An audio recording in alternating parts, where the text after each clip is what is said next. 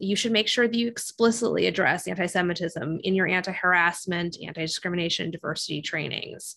And on the flip side, in addition to explicitly condemning anti-Semitism in DEI-related and anti-harassment-related policies, you should carefully audit those policies. Make sure that the policies and trainings that are meant to encourage diversity and inclusion are actually inclusive for everyone and don't end up inadvertently or perhaps ill-advisedly contributing to anti-Semitism in ways that can include assumptions and stereotypes about power or privilege, racial identity, or conclusion based on racial and ethnic disparities. You just need to make sure that you're really thoughtfully auditing those materials.